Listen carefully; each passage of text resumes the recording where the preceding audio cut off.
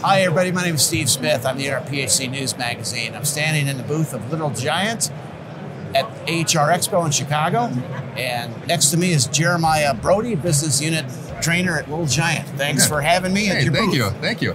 Now, what can you tell us about some new products here at the show? So new products that we have this year is a mini split undermount condensate removal pump. It's the EC1UDV. The U in it stands for undermount. And it's a new category that we haven't had a pump in that area, but it comes with a nice cosmetic, aesthetic look that is just gonna be nice, crisp. It's gonna have the pump housing as well as the reservoir inside. It's gonna just keep everything nice and enclosed underneath that unit. So, now, if I understand right, you've always had the pump. Correct, yes. But we've always had the EC1DV. Yes. And so we've had that pump for 10 plus years as the mini split units become more and more popular in the US. That's where we really jumped on board years ago. And so we've always had the pump in the reservoir. Now we just put them inside a nice, crisp little containment. Now, I think I know what it does, but why don't you make it a little more clear? Absolutely, absolutely. So the mini split units are going to produce condensation.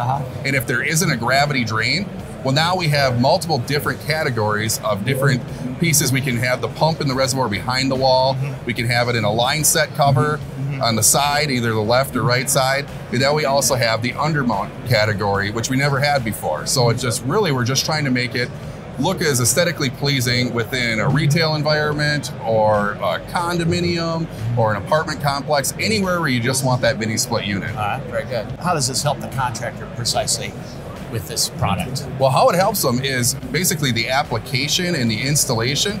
This is going to be just 2 screws. They mount it underneath the mini condensate unit itself, and they just mount it in there. All they have to do is wire it to the unit and then put the drain inside there, and it's just going to be a nice contained area. So really it's about ease of installation and it's about ease of maintenance, which is tool free.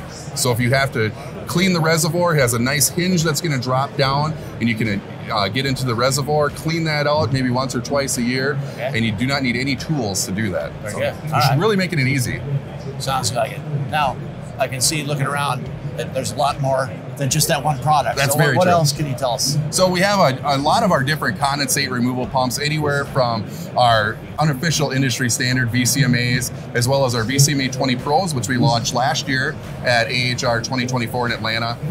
We also have some of our low pro plenum, as well as some of our wastewater pumps. So we're talking specialty pumps, as well as the 5 Series, which we call the 5 Series mini sump pump that's been around since 1980. But along with that, we have our Franklin Electric products. Yes. So we have our VR Spec Pack, and then we also have our Sirius X Drive over here as well. All right. And the product line that you announced last year at the show, can you give us an update on how it was received by the market? Yes, it was very well received. So right from the bat, with the launch that we had at AHR, it was a really fun product because it was something that we really were just building our relationship with the wholesale distribution, the brick and mortar stores, because we weren't offering it online. So it's really building that relationship. And as soon as we launched it, we just seen great success because it had a lot of key features at the same price, similar price, I should say, to our other units as well for the VCMA 20. So the VCMA 20 and the VCMA 20 Pro. Now that sounds like a lot of good product news. What other initiatives, other than maybe products, is the company doing? Well, I can speak personally on this. We've really had a big hit where we're trying to introduce training that's relatable, as well as going to give you product knowledge where it stems anywhere from the salesperson, as well as a contractor or anybody, even a homeowner that might have our products in their house, and they can just get a better understanding of installation, operation, troubleshooting, features, benefits. So in the last 15 months, we've produced 47 videos and put them online, which is on YouTube, as well as our Franklin Tech University. Oh, okay. 47. 47. And how long are the videos? 5 minutes or less. 5 minutes or less. Yeah, we're really trying. Not meant to be. Yeah, we're just trying to keep everybody's attention, but also give them the information that they need, and then give them the resources if they want to dive deeper into it. They can find those as well.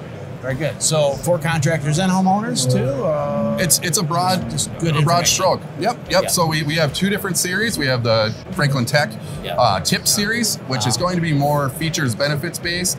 And then we also have our PK, our product knowledge videos. They're 2 different playlists that are on YouTube and our Franklin Tech University. So one's going to be talking about how you would install this product, and the other is going to be talking about, hey, this is what this product does if you don't understand it. Okay. Now, you and I did a podcast years ago. Yeah. In the early days of COVID, we talked about training. Yep. As long as you're, we're thinking about that. Yep. What can you talk about training for the contractor that might be a little different from the company? Well, when we talked last time, we were all staying home, right? So we did a lot of virtual trainings, and we had a lot of contractor touch points on that. But now what we've done is we've taken the initiative to get back out into the field. So last year we trained over 2,500 contractors as well as salespeople. We just really went out and we attended over 92 events. Now some of those were virtual, but I'm going to say about 7% of those were virtual, where the rest of them were just going back out into the field and spending time with the contractors, whether it's going to be a counter day, regional events, or local events. Okay.